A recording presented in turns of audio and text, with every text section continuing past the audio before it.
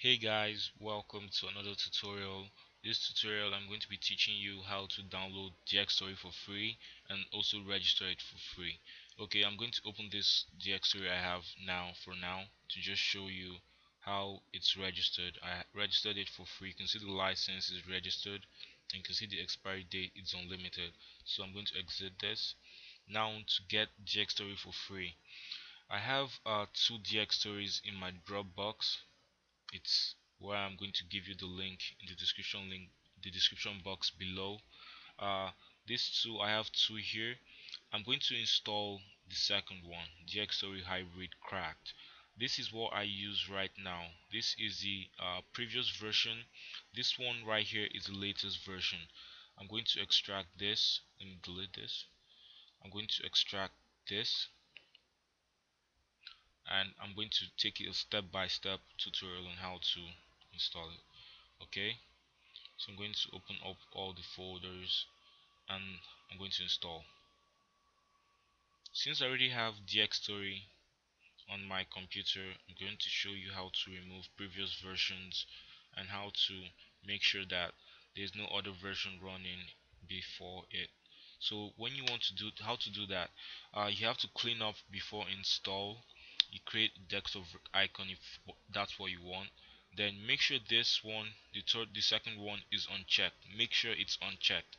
If you have this checked, it's going to destroy everything you want to do right now.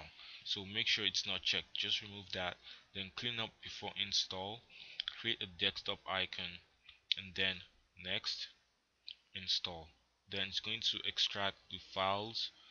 It's going to do all this good stuff. Just install everything. I'm going to register the files on your computer, the registry editor. It's going to put your trial period and everything. So it's just finished. Now I'm going to minimize this for now.